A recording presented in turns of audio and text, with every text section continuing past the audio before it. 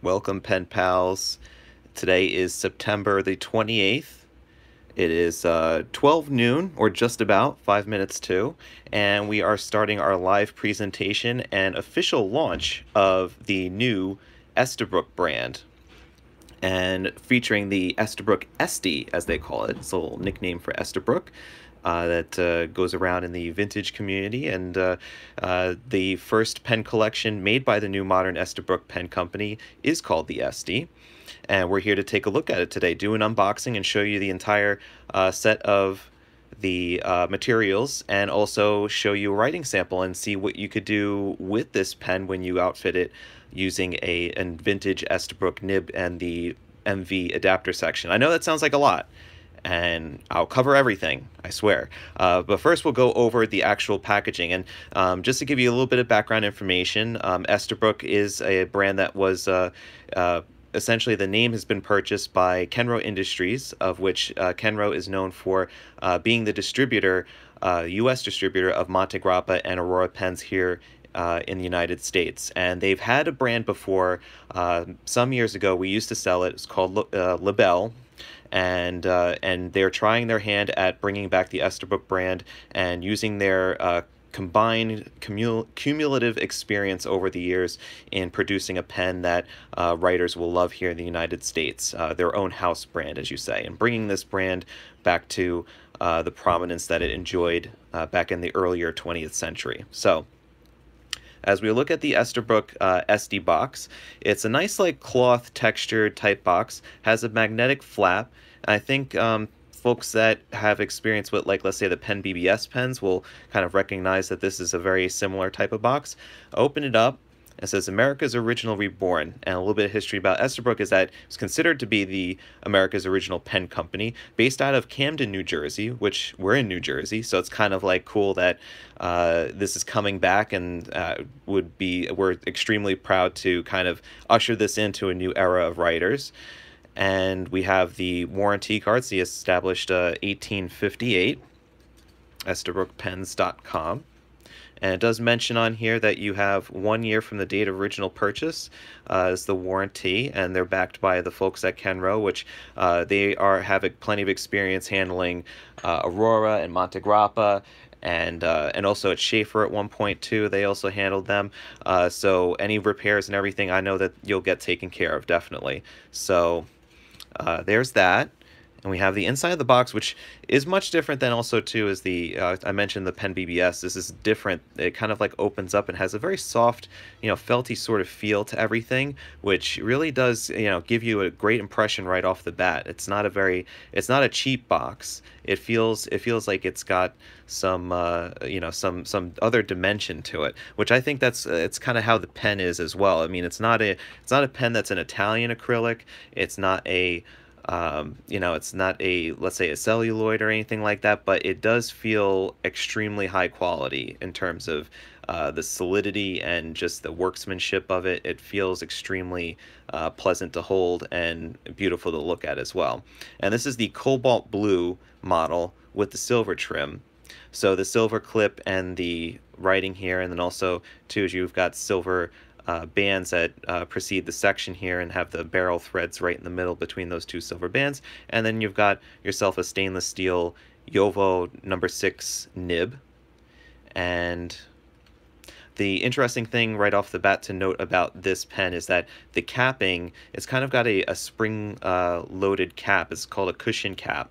And in order to cap the pen, you can't just screw it on. If you try screwing it without pushing it in, it's not going to screw shut. So what you do is you push it in, and then you give it about one turn, and then it closes nice and tight shut. That's because, like, the slip and seal mechanism on a Platinum 3776, there's kind of like an inner cap that's going to cover this part of the nib here to keep your point nice and fresh and to provide that additional tension to make sure your cap is nice and secure, which is a really nice, it has like a nice kind of feel, and so it's almost as if the point is getting ejected out a little bit as you're it's just like, it's nice to play around with. I can't really explain it. Another thing too is that the barrel, the section threads going into the barrel feel nice and secure too. I would almost kind of guess that you know, if that weren't metal that's in there, that you could get a nice seal for an eyedropper fill, but definitely don't eyedropper fill this because it's got a, the metal is in here in the section. And you've got yourself a standard Schmidt K5 converter. It's an international converter. You could pretty much fit it with any plug-and-play type converter, you know, like Pelican or Monteverde or Schmidt makes them. So there's that. The marble blue is just a really beautiful, it's got some iridescence, some shimmer, I mean not shimmer, but chatoyance in those chunks of marble that are there. And then the black is a nice, you know, contrast to that. And just overall, you know, just the quality of it, the way the fit and finish is, it's just very nice. The engraving right there, Esterbrook, seems like it's engraved and then filled in. And that's really the only, those are the only points. It's a very simple, plain, unadorned type of pen, just that one little Esterbrook, and then the clip there is really nothing, you know, it's just very simply, very beautiful, just very elegant looking. So the box also comes with one international sizing cartridge too. And just to kind of give you a little bit of extra information about the collection in general before we get into the specifics, we have also the each of the pens come in a rollerball mode as well, and the rollerball does also have that cushion cap built into it. And these guys have a rollerball, standard type rollerball ink cartridge, which is branded Esterbrook, but you can get them from many different types of brands. It's like a G2 style international rollerball cartridge, which has a little bit of cushion in the bottom. You can see that there's like a spring. And this tortoise finish is, as you can see, is partially translucent. So any of the areas that are the lighter tones of like honey yellow, you could see right through, and you could see that refill that's in the inside, and you could see the spring that's in the back there too. So that is really, really nice. That has a very vintage and, I mean, it's a very on-trend sort of look. The half transparency, translucency is such a brilliant design trend that's going on in pens right now. It's not completely wholly demonstrator, but yet it offers some view into the pen, whereas it also decorates it in a random way using those other pieces of the marble as well. So with the gold trim models, you see that you'll get the Esterbrook is filled in gold, and then also has the gold clip and other gold appointments as well. And then, if this size, which is an ample size, is not large enough for you, then we have the Estie oversized fountain pen. Now this oversized model only comes in the black with gold trim or black with silver trim. And you could kind of see here, I'm just comparing them side by side, you have a good amount of size difference in girth and in length. Same cushion cap. Only difference with this being that the sections, the barrel section going to this, the barrel part going to the section is all metal, whereas there's like the screw threads here are resin. But the nib is the same, Jowo number 6 stainless steel nib.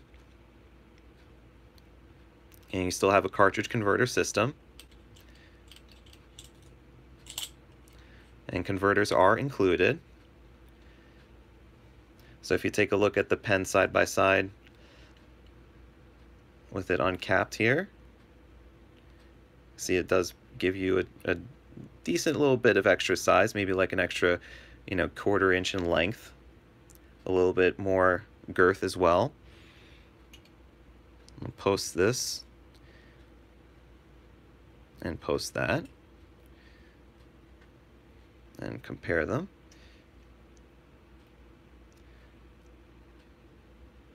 And I'll read out some of the dimensions for you. So you got I have my notes here, right over here on the side. So the length of the standard Estie, the blue cobalt here, that pen length closed is 5.875 inches, or 149 millimeters. The length with the open cap off is 5 inches, or 127 millimeters. Then the pen length with the open with the cap posted, as you see here, is 6 3/4 inches or 171.5 millimeters. The diameter at the section is 4.375. I'm sorry, 0.4375 inches or 11 millimeters, and the diameter at the cap is 0.94.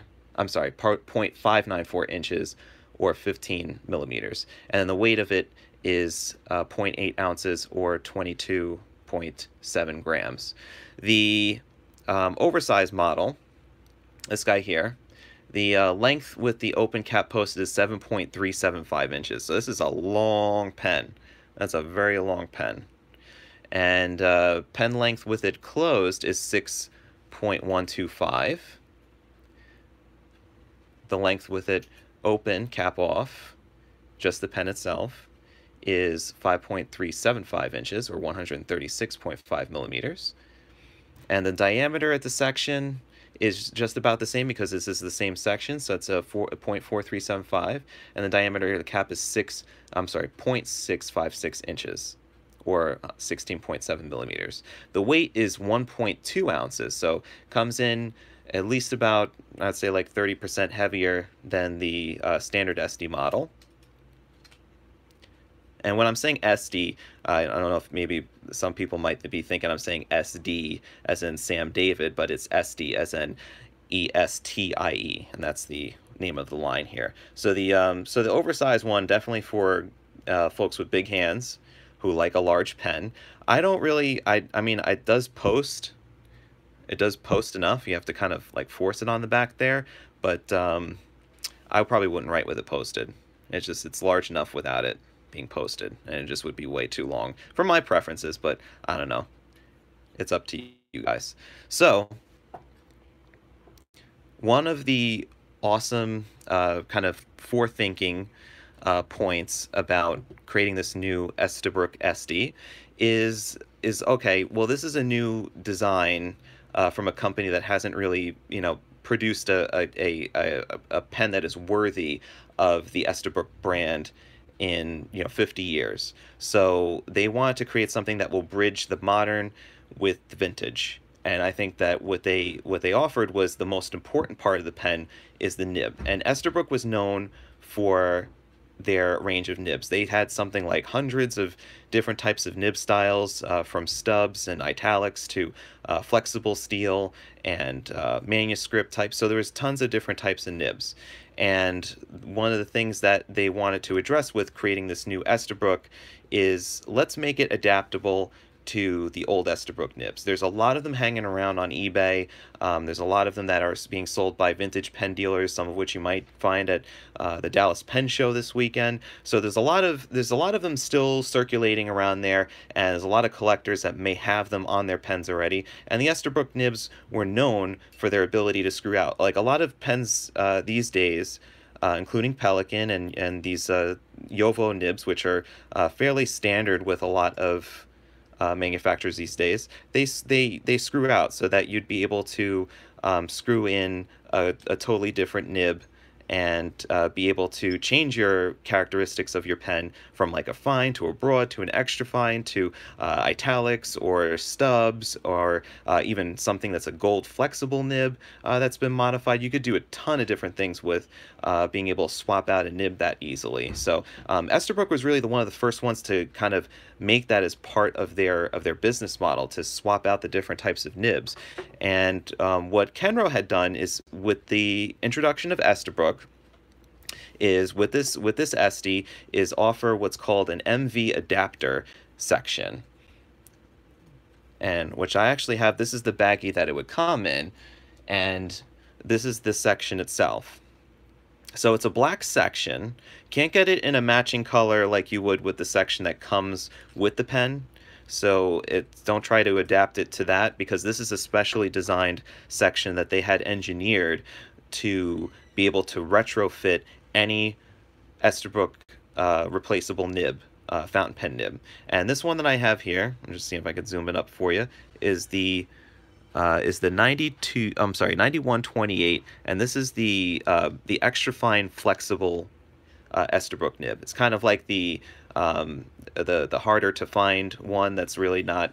And I popped on it on I hopped on eBay as soon as I kind of figured out that this was something that could be possible, and I was like, oh, I gotta try it using something that's flexible, because I love all types of flexible nibs. So what you would get with the standard MV adapter kit would just be the grip and the converter. And the converter, if you noticed, if you saw that before, is actually a little bit different. The reason why it's different is that this converter actually fits this section more securely than the one that comes with the pen. So, and also too, is the extra converter is a nice idea, so that you don't have to worry about cleaning converters if you're, swapping out the nibs. You want to use the original one that came with the pen. You don't have to worry about cleaning this one out. But whatever, if you're clean, I love cleaning stuff out just because I like to keep my stuff nice and brand new, so I don't mind cleaning it out. But what you would get with the adapter grip and the converter, you would just get that, and then you would buy the nib separately. However, we have a stock of the adapter grip, the converter, and including a random vintage Esterbrook nib.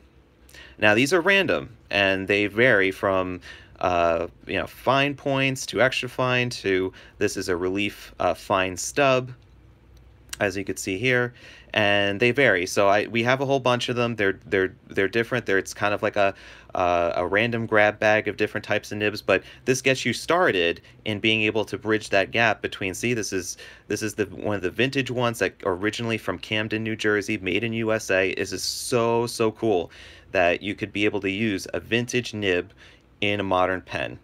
It's not something that that manufacturers are kind of willing to stand behind, but that's what Esterbrook is doing these days. So you would be able to take out the nib and just, like you would with like a standard Pelican type of nib or a Jowo, you would just screw it out and then screw this one in.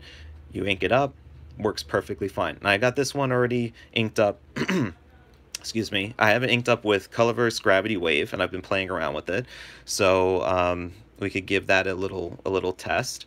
But I just wanted to explain that there's a difference between the MV section and then the MV section with the nib. It's a little bit more expensive to get it with the additional nib, but I think it's definitely worth it because it gets you started right away, as opposed to having to hunt around and find an Esterbrook nib from a reliable seller. This already comes as a prepackaged type deal. So I think that's a really cool idea, and I love the idea of being able to bridge the gap between vintage and modern by just swapping out the nib.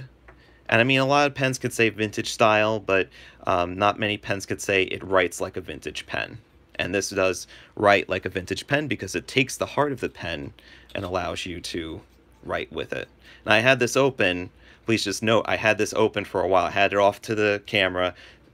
So if it has a little bit of a trouble trying to, hard start or dry or a little dry flow or everything, I'm, going to excuse that because of the fact that I did not have it capped for a while, but, everything fits perfectly in there. So it fits just like having it with the original section that comes with the pen. And there you go. Now you have a modern Estie with a vintage Esterbrook nib. Easy as that, right? So I find that very amazing. I don't know about you guys, but I get excited for little silly things like that.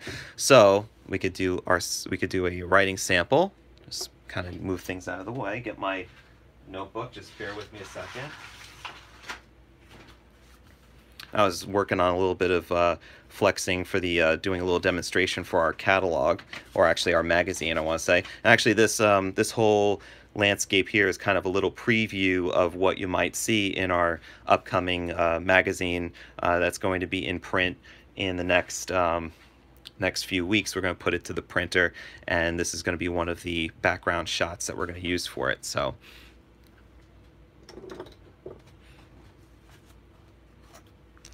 I could get a little bit closer here. Yeah. Hey, Matthew. So for as far as what's coming down the pipeline in the future, I'm not privy to that information.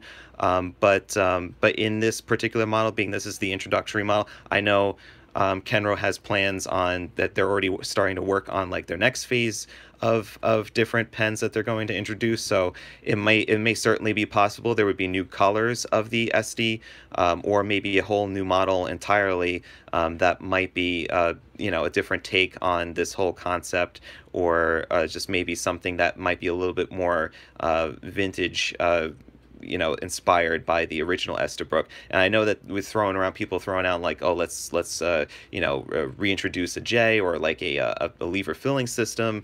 But I assure you, I mean, you've got Kerry Yeager over there at Kenro, and he's Mr. Fountain Pen Day. He absolutely adores this reintroduction of this brand, and I think that he's going to be working along with the whole team to try to be as true to that original brand as possible, and even do things exciting like trying to reintroduce some of the vintage models in as much spirit as possible. So let's see. Keep in mind, like I said, this may not work right away because of the fact that I had it capped, but let's say, lo and behold, this actually is. So this is the 90, was it 9128? Yes, 9128. Extra fine. Oh, see, and I told you not to blame me if this has a little bit of a hesitation, because I did have it out without its cap for a while. Oh, don't you love that? Just starting a live video, and of course it doesn't want to work for me right now.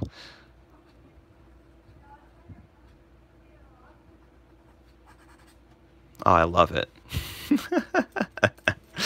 All right, so let's put that on hold for right now. What we could do, though, I kind of anticipated that since I had that open for such a long time, I could have had a dry start. So I don't have any water on me to kind of get that going again. But what we could do is we could fill this guy up here. So just to do some sort of writing sample, because I don't want to leave you guys with, without seeing something being written down using this pen.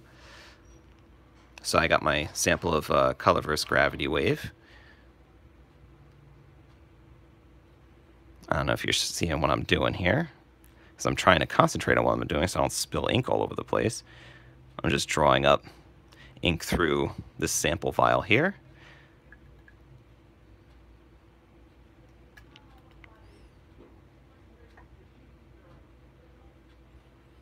And I don't have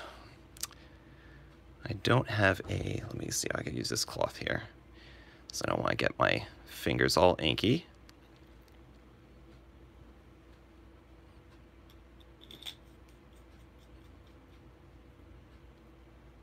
See, the hazards of doing a live show, right?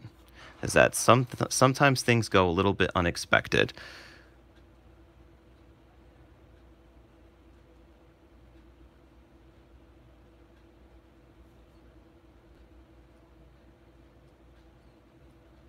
And this is a medium point.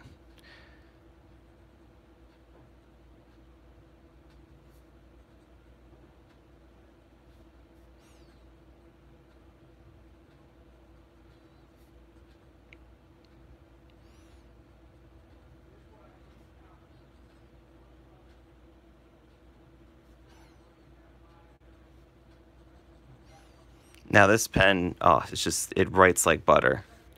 I love the smoothness. It's got a little hint of feedback, but since it's medium, it's mostly glassy smooth right from the get-go. And I mean this ink too. It's a lovely. I love this color versus gravity wave. It's so nicely saturated.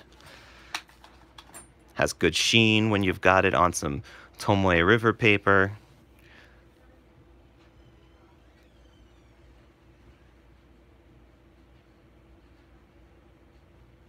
Okay, about the cap. Thank you. I just want to read the question there. Okay, so the cap be prone to stress fractures and cracks if screwed on too tight. Well, I don't think you could really screw this on tight, because essentially the tightness comes from that cushion that cushion that initially it's kind of like a best thing I could kind of explain it as is not necessarily like a Platinum 3776, but more like a in terms of the mechanics of capping the pen is more like Visconti Homo sapiens with that hook and lock mechanism where all you have to do is just you press it in and you just give it like maybe like a full turn all the way around, and then you're capped. With that being said, I feel like this kind of acrylic is more solid than, let's say, comparing it with, let's say, a Laban. It's kind of in between, let's say, like a Pen BBS acrylic and like a full Italian acrylic, where I feel like the Italian acrylics are just a little bit more solid than this, but it still feels extremely solid. Like I could probably drop this cap on a hard surface and it definitely won't, chip or crack on me because it just has a very solid feel to it. But I mean, that's kind of a thing that is only over time would tell. But if there were to be any sort of stress crack from just capping the pen, I'm sure that you contact the folks at Esterbrook or at Kenro Industries, and they're definitely going to be willing to help out with that issue. But especially with like considering that there was a issue before, more recently there's Monte Grappas, the Fortuna, the Blue Blazers, the sections, the grip sections, when they got ink on them, sometimes certain inks would cause the finish to start to wear off, that rainbow colored finish that was on there, and it would wear off in patches. So what they did, they took and they replaced them all with just a regular stainless steel grip section that did not have that issue. So you'd still have the pen would be fine, but you would have that grip section that would be touching the ink and whatnot would be the stainless steel to prevent that from happening. So they're always very proactive when it comes to any sort of issues that could happen with pens, which I mean, a lot of it's unforeseen because these pens haven't been around for a while, so you don't know exactly what's going to happen over the extreme long term or even the short term, like a couple of years or something like that. But they're willing to stand behind it, which is, what you really want. You don't want to get into a situation where you have a pen maker or that you're buying pens from some far off place and then they break on you a couple weeks later and then there's no support. You do try to send emails and no one's getting back to you. Like these guys will not do that to you. I know that for certain. But let's just do like a little bit of a panogram or pangram.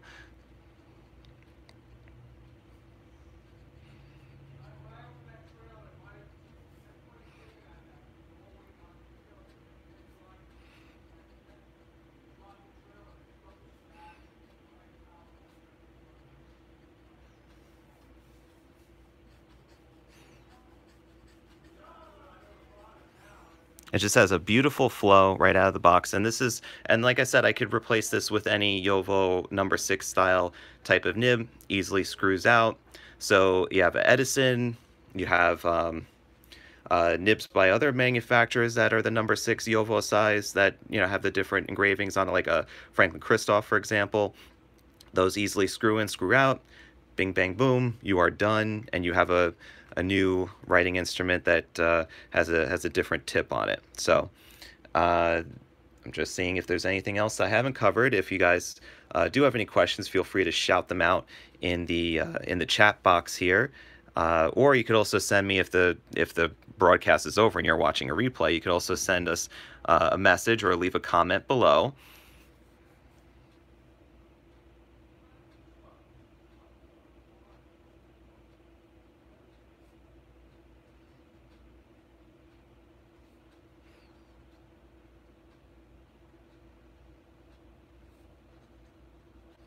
Now I could probably go with writing this posted or unposted. I'm writing posted now. Just it has a good weight in hand because it's acrylic, so it's not going to be too back heavy considering the cap itself is acrylic and just has the one metal part being the clip.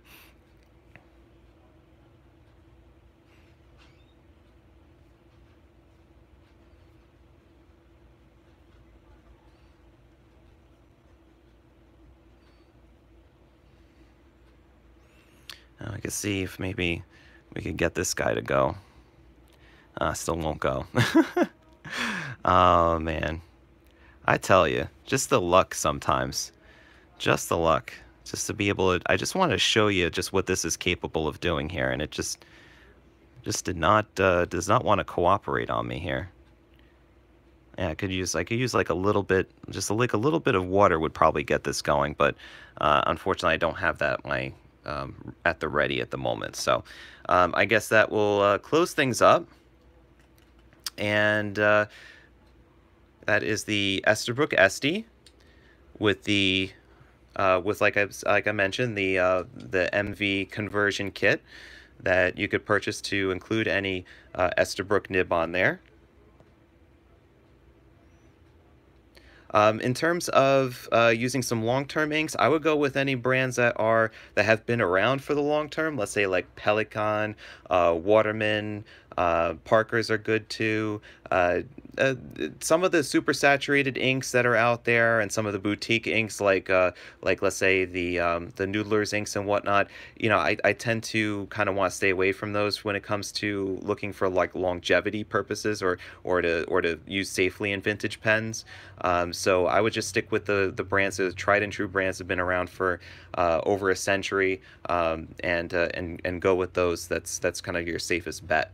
But yeah, definitely look around for reviews too, because some people have kind of gone through that and tested certain inks before. So if there's a color that you like, just look for reviews on it, and maybe ask somebody if they've used it in a vintage pen, or have had any issues with any pens before getting clogged and whatnot. So again, this is the Esterbrook Estie collection. It's now available at goldspot.com. It is available immediately shipping today. We have every pen model in stock, and we don't have the broad nibs yet, but we anticipate those will be coming in next week. So you could shop all the rollerballs, the fountain pens, and the oversized fountain pens. And I appreciate you guys tuning in and hanging out with us on a Friday afternoon. I hope that you guys have a great weekend, and stay safe and stay inky, my friends. Take care.